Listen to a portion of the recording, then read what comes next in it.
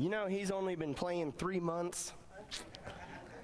Impressive. I learned that about Kurt last night at the couples thing, so yeah. It's great to see everybody this morning. I'm going to possibly be swigging some water. I'll tell you, I moved to Columbus, and I get sicker, like, more times than I have in the past 29 years that I did not live in Columbus. So y'all have, like, what is it that keeps you from getting sick? Immune system. Cindy, you always help me up there. But you guys have like an amazing immune system. Apparently mine is not so great, but I have been fighting a cough, so we're going to hope that I do not break down just coughing nonstop this morning. We're going to be in Revelation chapter 3 this morning. For those of you who might not have been with us through this series, we are going through the letters to the church, and these are the 7 letters that Jesus Christ has written to the church in the book of Revelation, and we are on our last letter, and this one is to the church in Laodicea. And what we need to see as we always come to these passages is to remember that they are written to a specific church at a specific time, but that their message still applies to us, even though we are years later. Remember, the Word of God is living and active. It is never not relevant to our lives today. And so if you'll stand, we will open up with our reading in Revelation chapter 3, starting in verse 14, and we will go through verse 22, and then we will open in prayer. And it says, "To the angel of the church in Laodicea write, the Amen, the faithful and true witness, the beginning of the creation of God, says this, I know your deeds, that you are neither cold nor hot. I wish that you were cold or hot. So because you are lukewarm and neither hot nor cold, I will spit you out of my mouth. Because you say, I am rich and have become wealthy and have need of nothing, and you do not know that you are wretched and miserable and poor and blind and naked. I advise you to buy from me gold refined by fire, so that you may become rich, and white garments, so that you may clothe yourself, and that the shame of your nakedness will not be revealed, and eye salve to anoint your eyes, so that you may see. Those whom I love I reprove and discipline. Therefore be zealous and repent. Behold, I stand at the door and knock. If anyone hears my voice and opens the door, I will come to him and will dine with him, and he with me. He who overcomes, I will grant to him to sit down with me on my throne, as I also overcame and sat down with my Father on his throne. He who has an ear, let him hear what the Spirit says to the churches. Father God, we thank you so much again that we have the freedom to come here and openly read your word. That everybody here is able to have your word in front of us, and that we can read it daily, and that you speak to each one of us individually. And so, God, I pray that in this time you do that. And God, we know that you are speaking. I pray that we open our hearts to receive the message that you have to say. And God, I pray that you speak through me. Let me be the vessel and remove any distraction or anything that I might do to get in the way, so that your word may be proclaimed. We love you so much, and it's in your name we pray. Amen. And so we're wrapping up these letters this morning, and this one might be one of the more popular letters to the 7 churches. It seems like everybody might know what this church is, even if you're not able to specifically say, yeah, that's the church. It seems like it is the one that people are pretty familiar with. But this letter to the church of the Laodiceans, Jesus has nothing good to say about them. As we just read through there was no commendation, there was no encouragement, there was no, hey, you guys are doing this great. It was only negative things said about them. And as I was thinking about this, and I was thinking about this church and what might have been going through their head as they've been reading this, or as they're getting ready to read this, because it says at the end of each letter, he who has an ear, let him hear what he says to the churches. And so I feel like each of these 7 churches probably were able to read what the other letters were written to the other churches. It wasn't just specifically to them, but all the churches were able to hear and read them. And so I can see these letters collectively being read in the front of the church of Laodicea, and I can hear them kind of thinking right after, because Philadelphia was the church we looked at last week. And remember, Jesus had nothing negative to say about the church in Philadelphia. He only had praise for them and rewards. And, he praised them because they were weak. And we saw that the church in Smyrna, they were physically poor, but Jesus said, no, you guys are actually rich. Even though you may appear poor, you are rich. And then we come to today's church, and I can see that, or Laodicea is pretty much everything that Smyrna was not. So Smyrna was poor. Smyrna was not necessarily wealthy, but yet we see that Laodicea is those things. And the city is this great banking center, and they're known for their wealth. They had temples, and they had theaters, and there was even a major medical school in the city. They were known for manufacturing this wool. They had black sheep there, and it manufactured this really soft wool that was used for burial clothing. They were known throughout the entire Roman Empire for this wool. The medical school that they had, they actually produced eye salve that it was like a dust that you could put on your eyes, and it would help your vision. And they were also well known for this. People came all over to receive help in these areas. They had a great gold reserve, so much so that in AD 60, a massive earthquake almost wiped out the entire city, and the Roman emperor said, hey, we will give you help. We will give you funds to help. And they said, no, we got this covered. We can take care of ourselves. We don't need help. And so they were so wealthy that they were able to rebuild completely on their own. And Barclay, he said they didn't need, nor did they want or even accept outside help. He said Laodicea was too rich to accept help from anyone. Tacitus, the Roman historian, tells us Laodicea arose from the ruins through the strength of her own resources, with no help from us. So imagine being the church of Laodicea, and here you're reading about Philadelphia, and you're hearing, oh, God is so proud of Philadelphia. God is so pleased with Philadelphia. They're weak, but God sees them as strong. They're poor, but God sees them as actually being rich. And in my mind, I could kind of see Laodicea kind of like, all right, I cannot wait to hear what Jesus is going to say about us.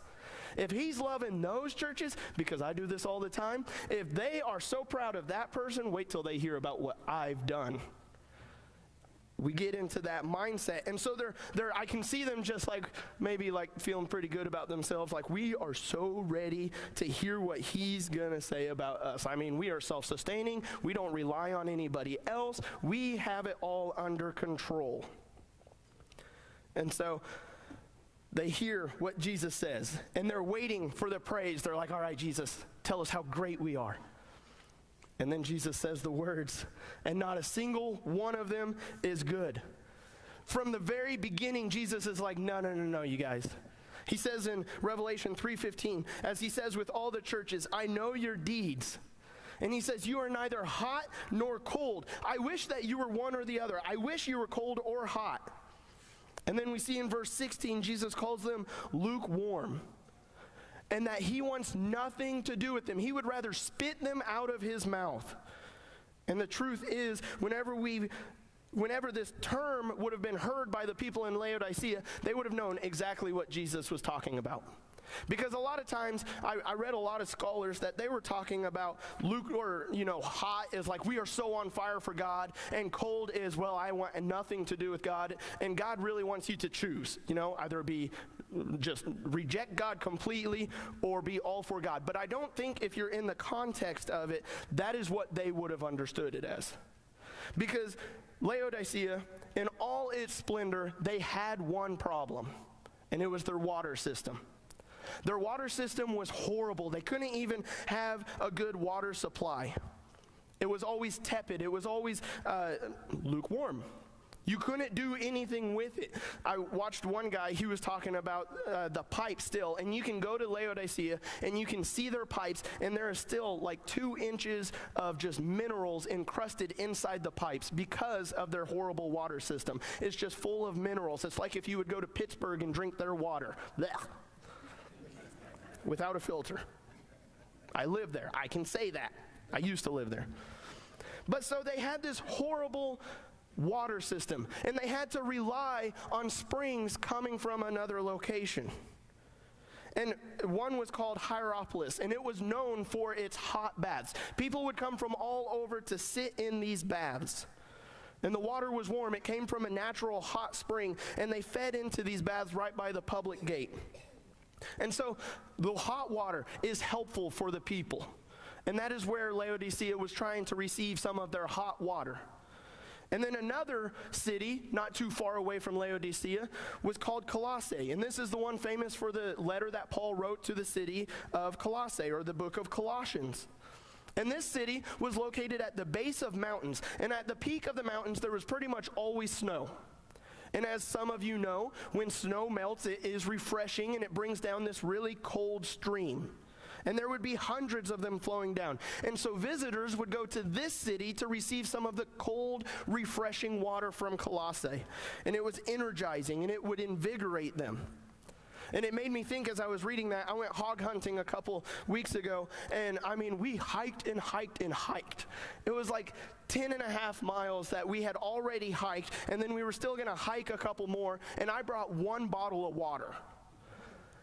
And as we're going, I just drank it all. And then we were at about mile number 10.5, and I was like, I am so stinking thirsty, but I'm not about to drink his water. And so it was like, what am I going to do? And I remembered one spot where we had climbed a bluff. There was trickling water because it had snowed that day.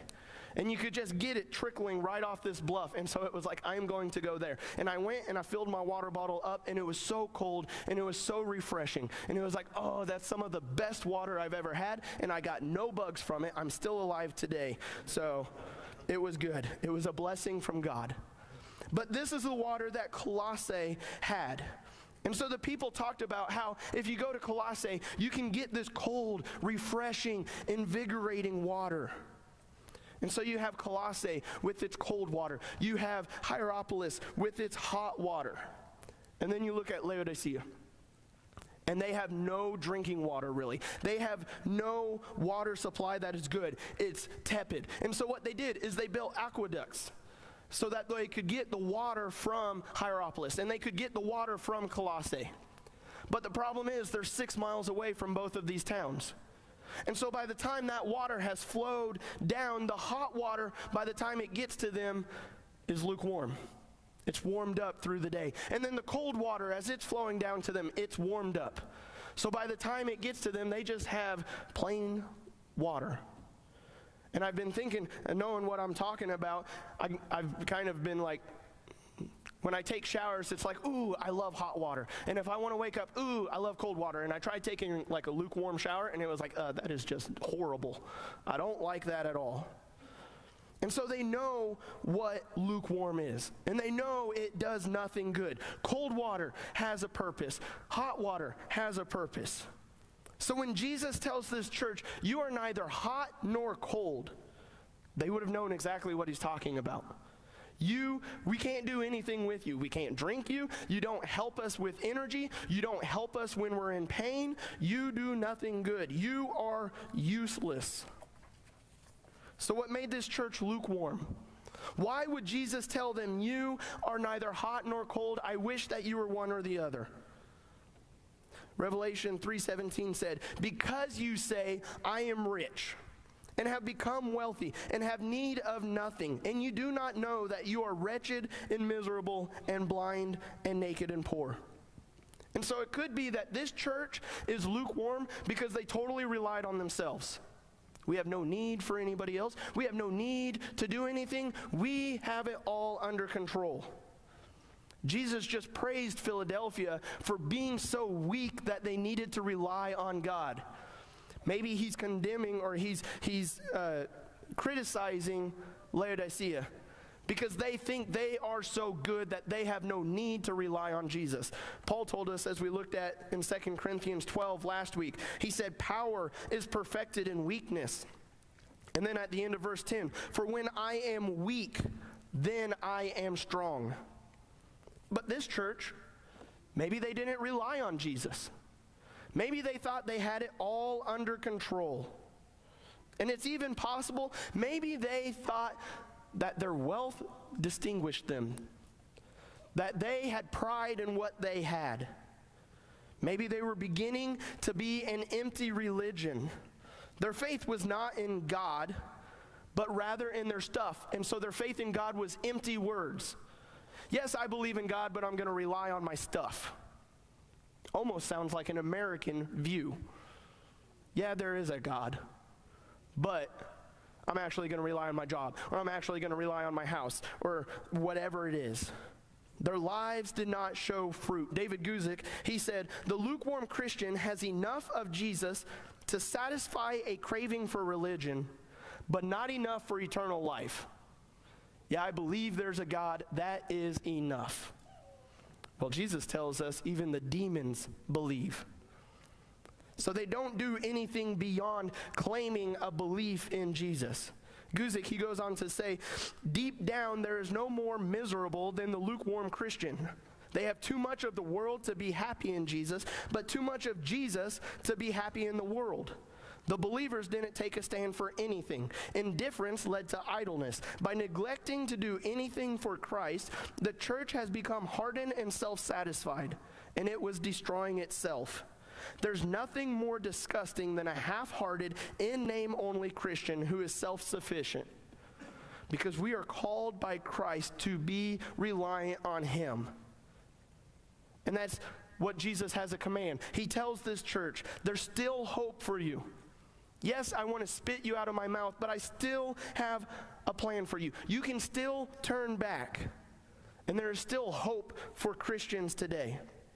There's still the opportunity to become what Christ is calling you. And we see that in verse 18 of Revelation 3. I advise you, buy gold from me, refined by fire, so that you may become rich, and white garments so that you may clothe yourself, and that the shame of your nakedness will not be revealed, and eye salve to anoint your eyes so that you may see.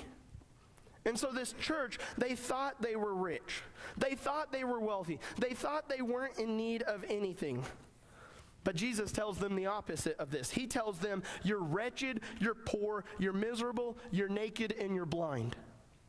But he gives them hope, and he gives them a direction. He says, turn back to me. Come back to me for the needs of your life. That is where your hope is going to be found. Rely on me for everything. And this is where I got to thinking we really need to do a heart check in this situation. Because I don't know how many people would actually say, yep, I'm a lukewarm Christian. Nobody wants to be that. This church probably didn't think they were a lukewarm church. But Jesus has the words that says, no, you are a lukewarm church. And so we need to check our hearts, and we need to pray, God, show me in my heart where I am not fully stepping in faith, following you in faith. Show me where I am not fully committing my life to you, where I am just kind of sitting back and being a spectator. Because Christ is the one who truly evaluates our life, and we need him to speak the truth into us. Because again, this church thought they were amazing. They thought they were doing everything right. But Jesus had some very sobering words for them. And he said to come to him. He told them, buy your stuff from me, and I will give you the true riches. I will give you gold refined in fire. Come to me, and I will give you not black garments that represent death. I will give you white garments that are representing life, life that you will find in me. Come to me, and you will not have shame in your nakedness. I will bring to light things that you are blinded to. That's where we need to come to Christ.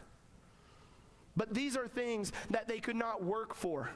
He said, buy from me gold that is refined in fire. Well, that makes me think, well, I got to earn it. You cannot earn it. You cannot work enough to receive it. You'll be working for eternity and still never be able to pay it off. But all these are presented to you through the price that Christ paid on Calvary. As God said in Isaiah 55, 1-4, he said, ho, everyone who thirsts, come to the waters. And you who have no money, come, buy and eat. Come, buy wine and milk without money and without cost. Why do you spend money for what is not bread, and your wages for what does not satisfy? Listen carefully to me, and eat what is good, and delight yourself in abundance. Incline your ear and come to me. Listen that you may live. And I will make an everlasting covenant with you, according to the faithful mercy shown to David. Behold, I have made him a witness to the peoples, a leader and commander for the peoples. The only place that you can find true riches is at the throne of Jesus. And we need God to help us to see these truths. We need to ask God to reveal these truths to us, because we can easily be blinded to it. Because the scariest thing about the church of Laodicea, as I was reading through it, is that they didn't think they were lukewarm. They thought they were doing it all right. They thought they were great. And it's scary to me to think how many people are out there thinking, yes, I've got it. They're just saying, I believe there is a Jesus. They are missing out on the true call that Jesus has for them. They are living their lives as lukewarm Christians, and they're not even aware of it. They're thinking, I can do the bare minimum and I can get away with it. But they don't have that abundant life that Christ is calling them to have. They keep one foot in the world, and then they're like, well, I'll keep one foot in Christ, but I still want to be a part of the world, so I'm going to keep one foot in the world. But notice in verse 19, these are harsh words that Jesus has for this church, but Christ says them because of his love for the church. It's not that he hates this church, but it's his love for the church. That he doesn't want to give up on Laodicea, but he wants to have hope. He wants them to have hope. And so he shares it. In 3:19 it says, those whom I love, I reprove and discipline. And then he says, therefore be zealous and repent. So because of the love that Jesus has for this church, he has to say this to them. He can't just let it go. Sometimes we think, well, loving them is just going to let everything go. No, sometimes truly loving them is speaking the hard words into their life. For who would see a house on fire and be like, the owner's got it. They might still be sleeping, but they'll figure it out. No, you're going to go find out if anybody's in there, and you're going to try and help them. You might have to kick down a door to do it, but you will see that lives are at stake through that. And the command from Jesus is simple. He said, go out to a hurting world.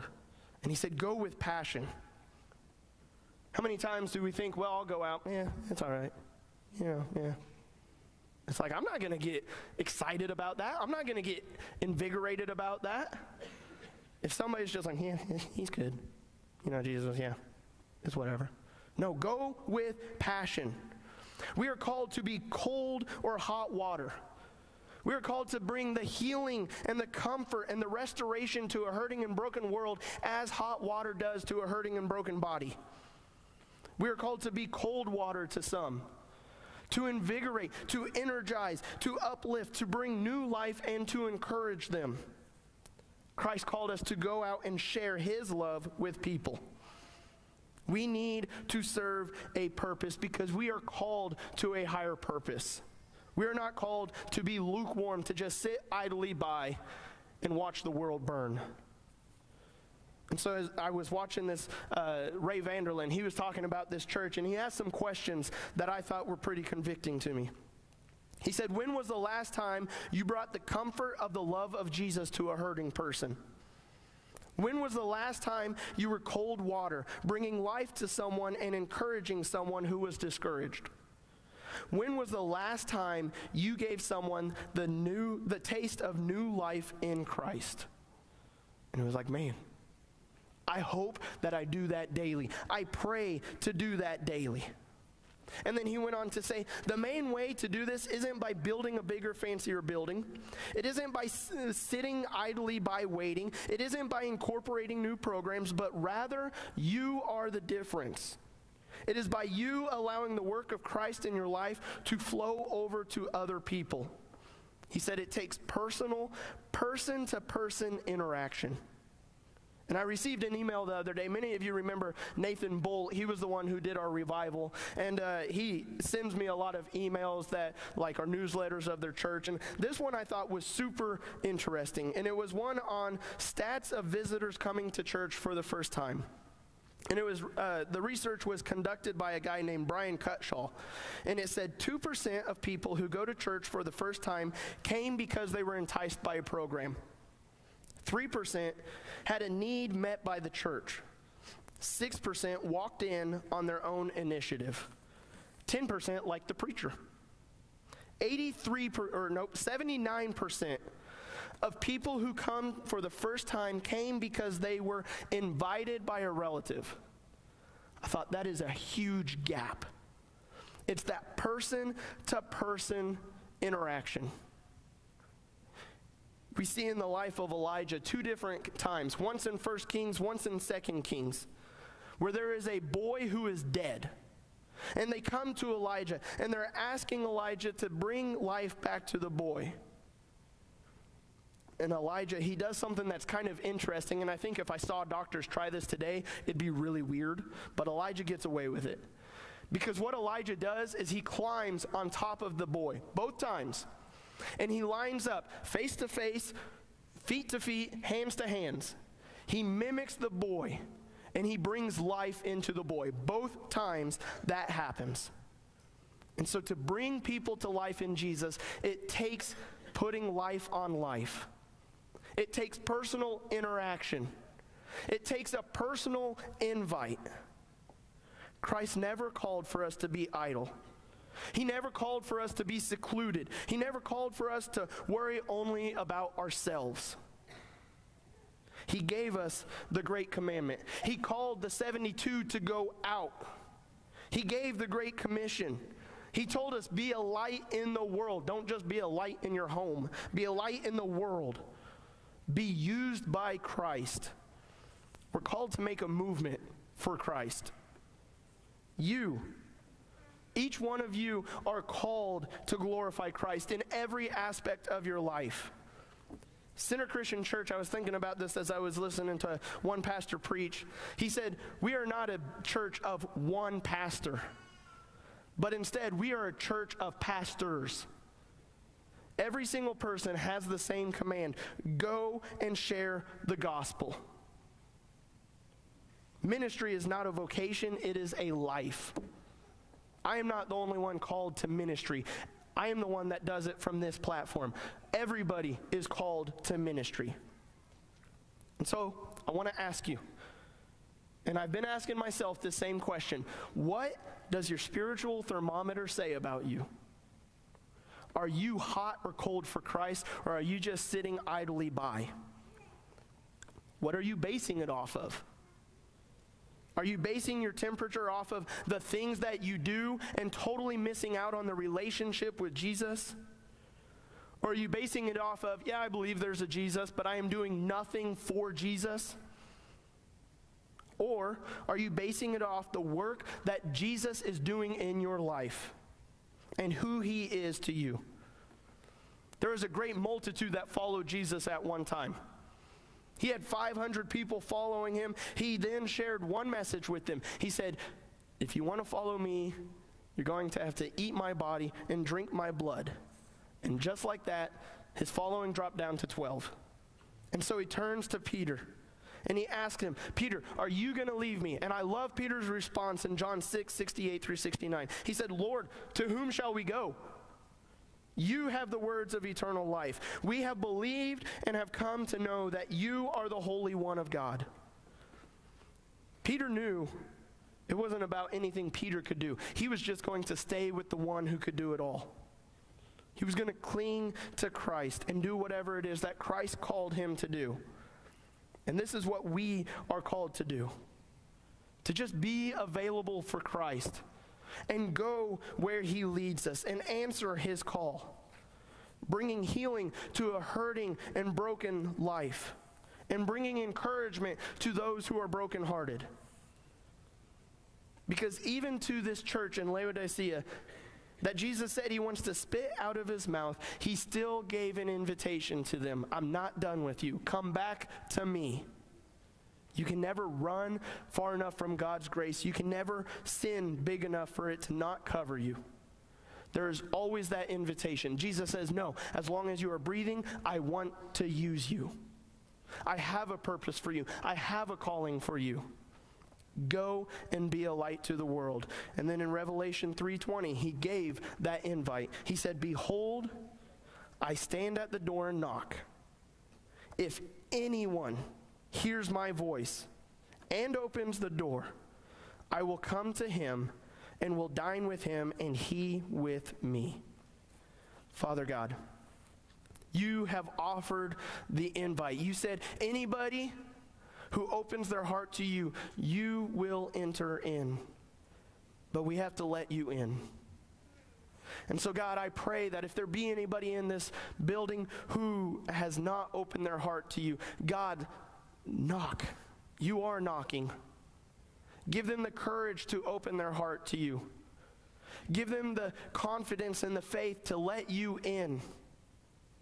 And then, God, may we boldly follow you wherever it is that you call us, and may we live lives of ministry right here to hurting and broken people that we know who need your touch, who need your grace and your love. And so, God, may we go from here entering into just continuing in ministry.